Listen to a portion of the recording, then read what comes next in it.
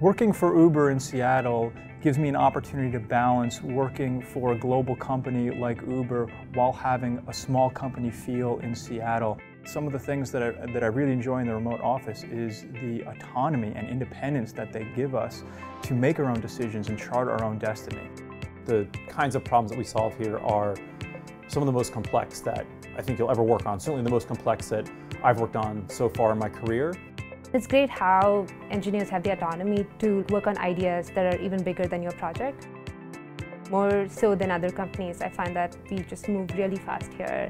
Kind of keeps you inspired and brings in new ideas and gets stuff out faster as well.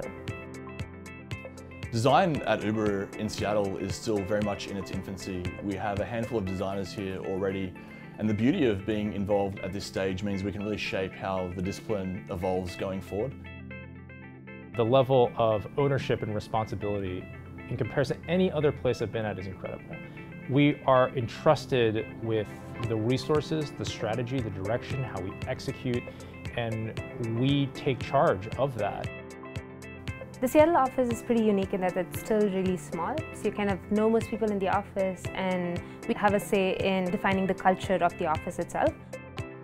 I think what we're seeing from Uber today really is just the foundation for the company, and that the best is arriving soon.